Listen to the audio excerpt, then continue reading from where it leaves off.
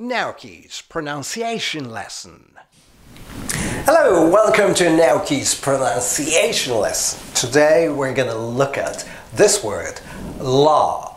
Law. 法律という単語ですね。これどういう単語か、この発音どういう発音かというと、まず最初 L ですよね。L は相手に舌の裏を見せる。これが大事なんです。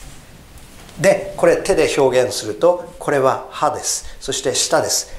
歯の付け根に舌の先をぐーっと押し付けます。そ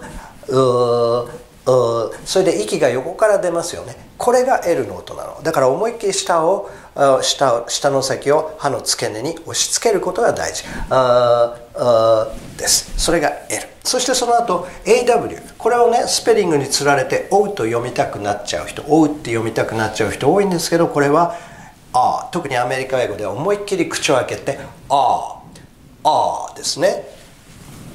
こういう感じ。喉の奥から音を出す。これなんです。だからこれは全体としては law こういう発音になります。決してここ W をうと読んじゃダメですよ。Alright, that's it for today. I hope your pronunciation is getting better and better. じゃあまたお会いしましょう。See you next time. Bye bye! どうも、小川直樹です。ぜひチャンネル登録してください。チャンネル登録待ってます。それではまた。